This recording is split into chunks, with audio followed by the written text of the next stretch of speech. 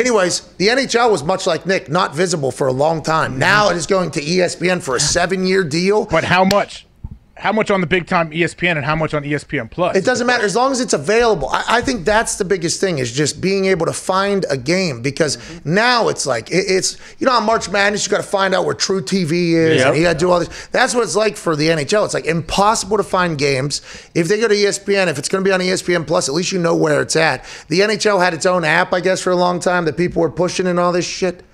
7-year television streaming and media rights deal with ABC, ESPN, ESPN Plus, and Hulu. Exclusive coverage of Stanley Cup Final on ABC in 4 of the 7 years. Half of Stanley Cup playoffs on ABC and ESPN each season. 25 exclusive national regular season games.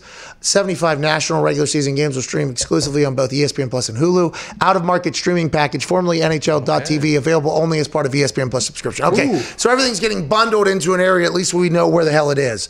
I like that this is happening. I'm thankful for ESPN doing this for the NHL. What was the money?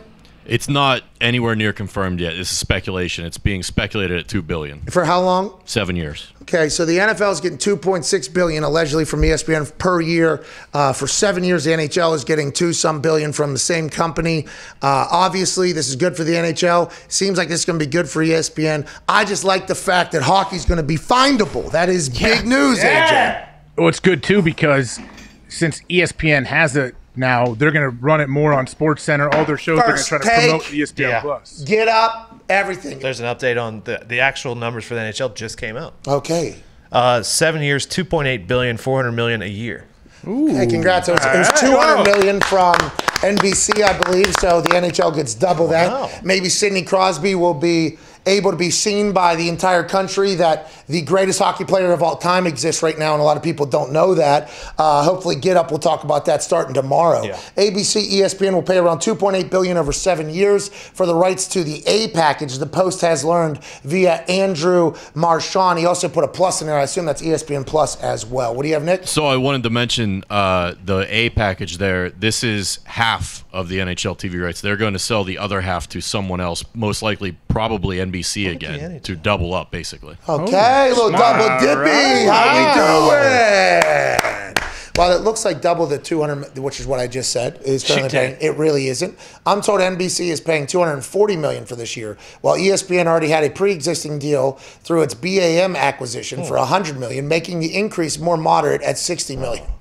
This makes sense for the NHL because it will now do a second deal with either the incumbent NBC or Fox or a wild card. Maybe Bezos gets in a game where they will get the upside of the increase with the two partners. Andrew Marchand reports in a very sophisticated manner. So the NHL is making money. They're going to be visible. That's all I read right there. Let's go. Hopefully they have enough money in the the pool to bring back the fucking Levy Lounge with Barry Melrose. Yes. Barry Melrose is going to be rolled back out there.